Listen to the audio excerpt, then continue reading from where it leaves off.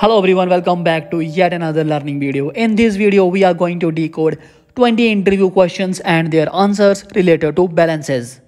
Before we begin today's video, let me tell you one thing that those who have seen our previous videos on the balance calculation, for them it will be very easy to answer all these questions which we are going to discuss in today's video. So let's get started without any further delay. Question number 1. What are the USP Journal chapter numbers for the balances? So the answer to the question is there are two USP Journal chapter numbers related to the balances, and those are USP Journal chapter number 41 and USP Journal chapter number 1251. Question number 2. What are the balance calculation parameters as per USP Journal chapter number 41? So answer to the question is there are two balance calculation parameters as per USP Journal chapter number 41, and those are repeatability and accuracy. Question number 3. What is the formula for repeatability calculation? So answer to the question is formula for the repeatability is 2 into standard deviation divided by smallest net weight into 100. Question number 4. Why repeatability test is performed? So answer to the question is repeatability test is performed to check whether balance is able to give the same results for the same object under the same conditions every time. Question number 5. What is the smallest net weight? So answer to the question is smallest net weight means the minimum weight below which weighing is not acceptable. For example, if you have calculated smallest net weight as 10 milligram, then you are not supposed to take any weight below 10 milligram on the balance. Question number 6. What is the formula to calculate smallest net weight? So answer to the question is smallest net weight is equal to 2000 into standard deviation. So this standard deviation value will be taken from the repeatability test, where we will take the 10 measurements of a test weight. Sometimes standard deviation value is less than the 0.41D. In that case, formula for the smallest net weight will be 2000 into 0.41D. Question number 7. What is D in the formula smallest net weight? You can see the formula 2000 into 0.41D. So what is D here? So answer to the question is D is called as scale interval or the readability, which means the least value which your balance can read. Question number 8. How the accuracy test is performed? So answer to the question is to perform accuracy test, a single test weight is selected and its weight is measured. After that, accuracy is calculated with the help of this formula. Certificate weight minus observed weight divided by certificate weight into 100. Question number 9. What is the acceptance limit for the accuracy test? So answer to the question is acceptance limit for the accuracy test is not more than 0.10%.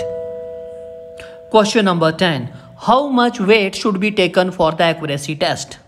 So answer to the question is to perform accuracy test, weight should be between 5 to 100% capacity of the balance. Question number 11. What are the balance calculation parameters as per USP Journal chapter number 1251? So answer to the question is as per USP Journal chapter number 1251, there are 4 balance calculation parameters, and those are sensitivity, eccentricity, linearity and repeatability. And if you remember, repeatability test is also mentioned in the USP Journal chapter number 41. Question number 12. What is the title of USP Journal chapter number 1251? So answer to the question is title of the USP Journal chapter number 1251 is Weighing on an Analytical Balance. I will repeat it once again, Weighing on an Analytical Balance. And if you remember, title of the USP Journal chapter number 41 is Balances. Question number 13. How much test weight should be taken to perform sensitivity test? So answer to the question is weight close to the balance capacity is taken as the test weight to perform sensitivity test. For example, if the balance weighing capacity is 220 gram, then you can take a 200 gram weight as a test weight to perform sensitivity test. Question number 14. What is the acceptance limits for the sensitivity test? So answer to the question is limit for the sensitivity test is not more than 0.05%. And along with this, you can see the formula for the calculation of the sensitivity, that is certificate weight minus observed weight divided by certificate weight into 100. The observed value should not be more than 0.05%. Question number 15. What is the difference between the accuracy test and the sensitivity test? Well friends, if you see the calculation for both the tests, accuracy test and sensitivity test, then you will find that both the tests are having the similar formulas. However, there is a one difference between both the tests. Let us see what is that. So if you remember, accuracy test is performed by selecting test weight between 5 to 100% capacity of the balance, whereas sensitivity test is performed by selecting test weight near to the balance capacity. Or I can say that sensitivity test is carried out by selecting the maximum weight, whereas accuracy test is performed by selecting the test weight between 5 to 100% capacity of the balance. So I hope the difference is clear to you now. Question number 16. What is eccentricity test and how it is performed? So well friends, in eccentricity test, a test weight is measured at all corners of the balance pan and compared with the weight at the center position.